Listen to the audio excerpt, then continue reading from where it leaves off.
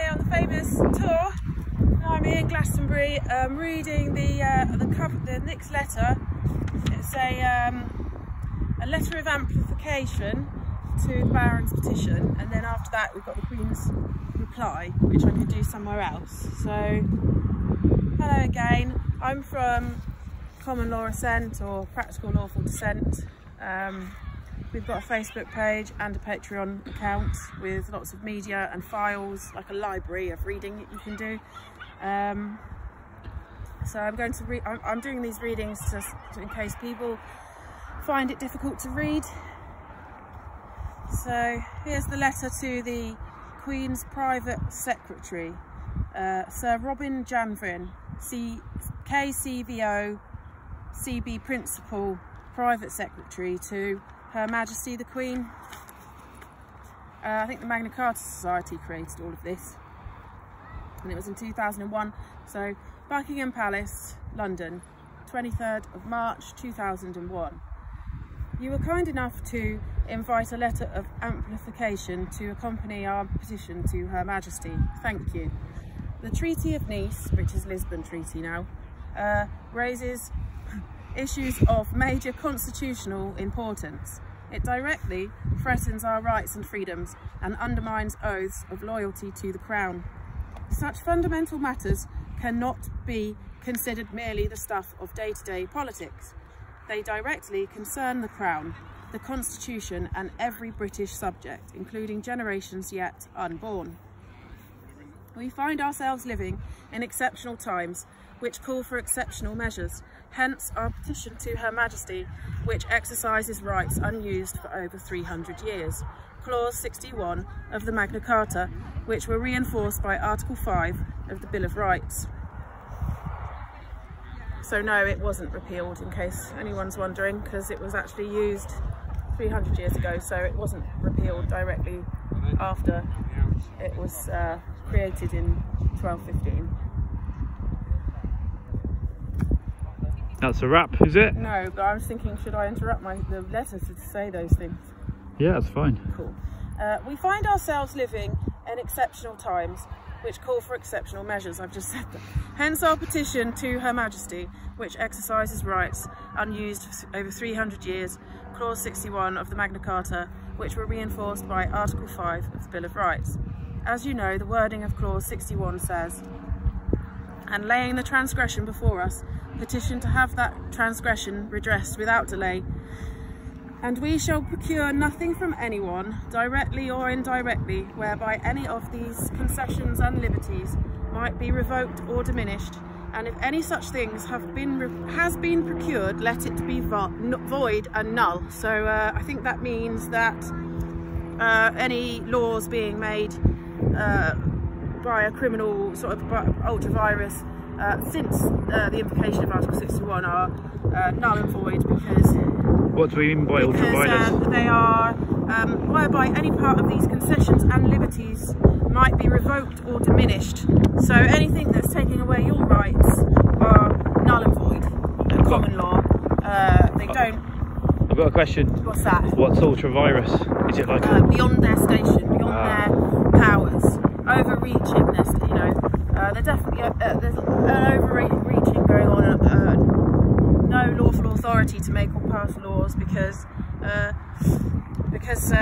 they've been breaking laws for a while now. So this is beginning the petition to end all petitions, almost, really, in 2001 there, where they invoked Article 61, which makes constitutional law is the highest law in the land, and everyone should be standing under it, really.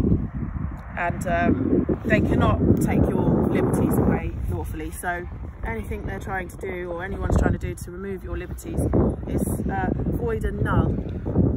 We have petitioned Her Majesty to withhold the royal assent from any bill seeking to ratify the Treaty of Nice, because there is clear evidence, which we shall address in a moment, that is in direct conflict with the Constitution of the United Kingdom.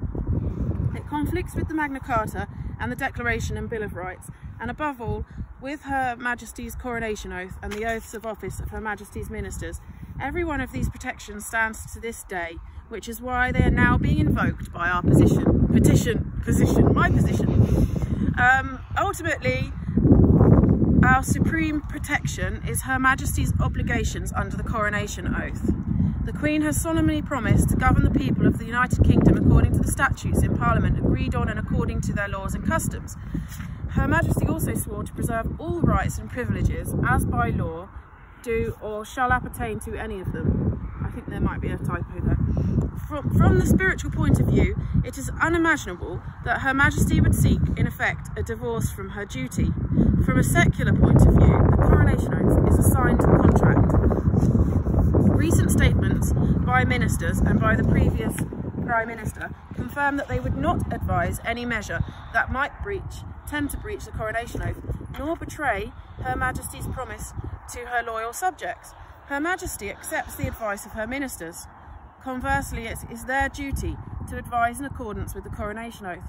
They cannot lawfully advise a breach, nor can they gain or remain in power without swearing allegiance to the Crown. Yet the Treaty of Nice represents precisely such a breach, and it has now been signed by the Foreign Secretary using the royal prerogative.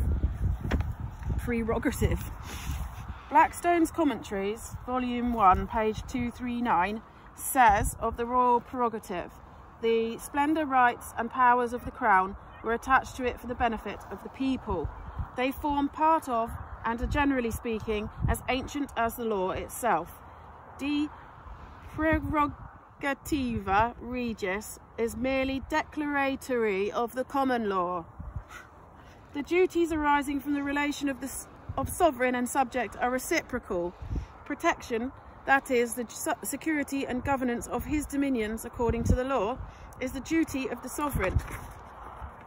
And allegiance and subjection, with reference to the same criterion, the constitution and laws of the country form in return the duty of the governed.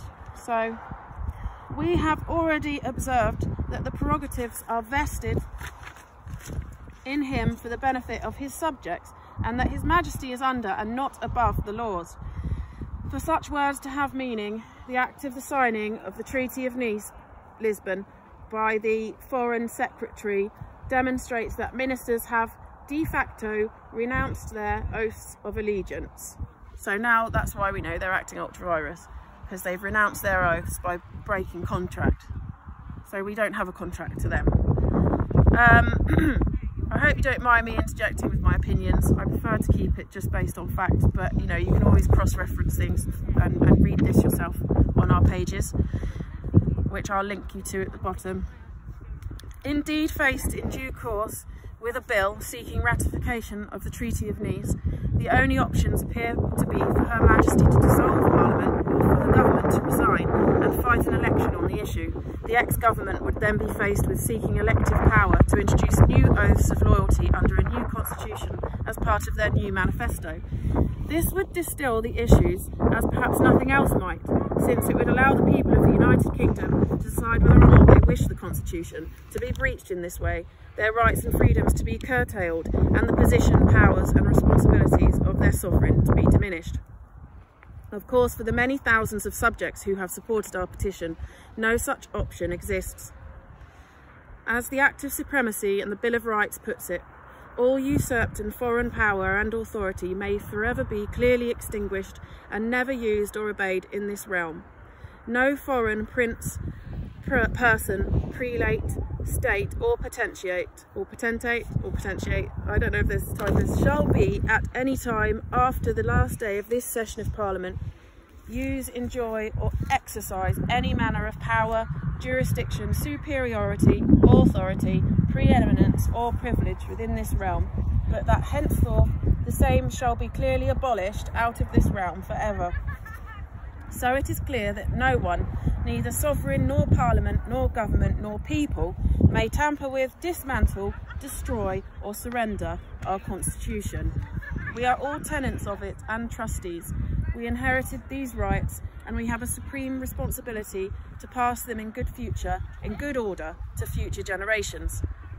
They are not ours to discard or diminish, which is why oaths of allegiance place an essential limitation on Parliament's power, and the Queen's coronation oath is crucial.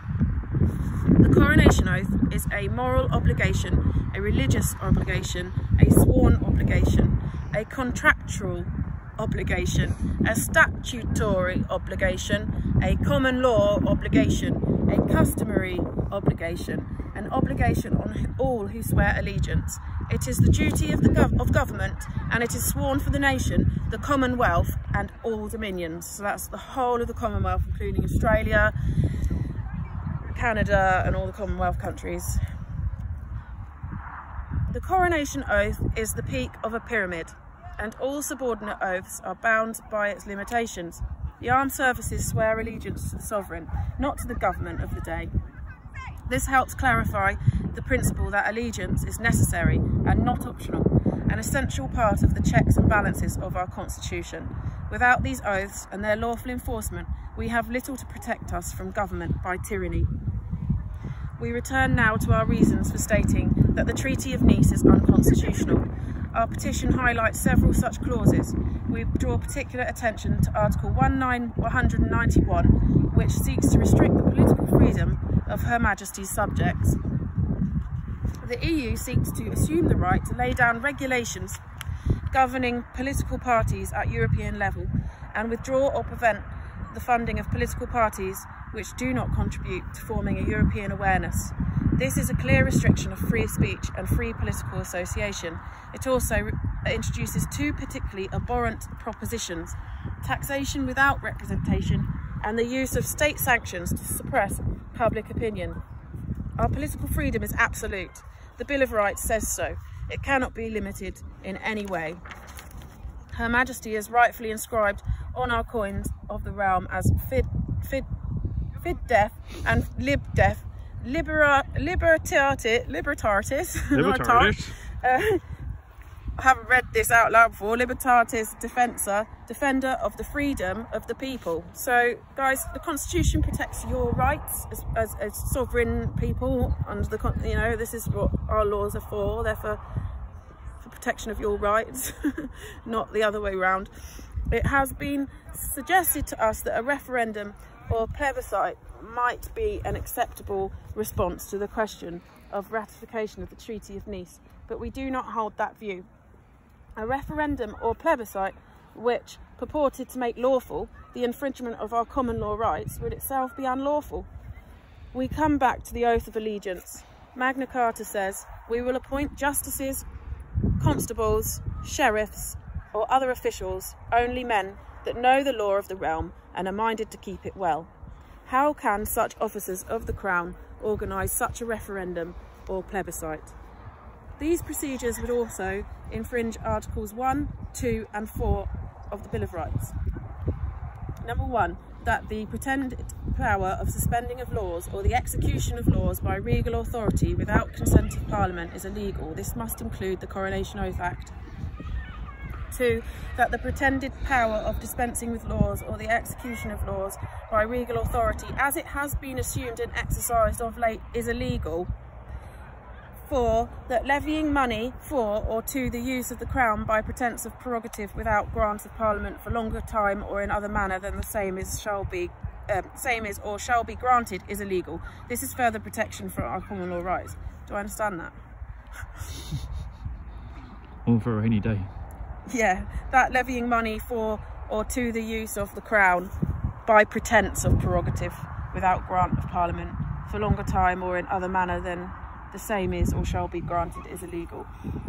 In the event that the Treaty of Nice is considered for royal assent, we respectfully request that Her Majesty grant us an opportunity to examine the opinion of those who seek to alter our constitution by contrary advice. Accordingly, under those same terms of Magna Carta and the Bill of Rights quoted earlier, we, the undersigned, and others, have formed a Barons Constitutional Committee to be available for consultation and to monitor the present situation as it develops until redress has been obtained. We are and remain Her Majesty's most loyal and obedient subjects, Ashbourne, Rutland, Masserine and Ferrard Hamilton of Dalziel. It's quite long, isn't it? It's very long. I know that these people disbanded slightly. They invoked the law, but they did actually say anyone can stand under it, anyone can swear oath to it, and they're happy for anyone to continue their work. Since they invoked it, that makes it, a lawful instrument in the paperwork and things like that. We know because we've done it. The reply I am commanded by the Queen to reply to your letter of 23rd March and accompanying petition to Her Majesty about the Treaty of Nice. The Queen continues to give this issue her closest attention. She is well aware of the strength of feeling which European treaties such as the Treaty of Nice cause. As a constitutional sovereign, Her Majesty is advised by her government who support this treaty. Traitors. As I'm sure you know, the Treaty of Nice cannot enter force until it has been ratified by all member states, and in the United Kingdom this entails the necessary legislation being passed by Parliament. So that's really hard to read, but I did it. Well done. Cheers. There's more, there's lots more of these things, and I do audio clips as well, which I can do again later if it's too confusing. What should we do now then? Go down to the orchard. Yeah, let's do it.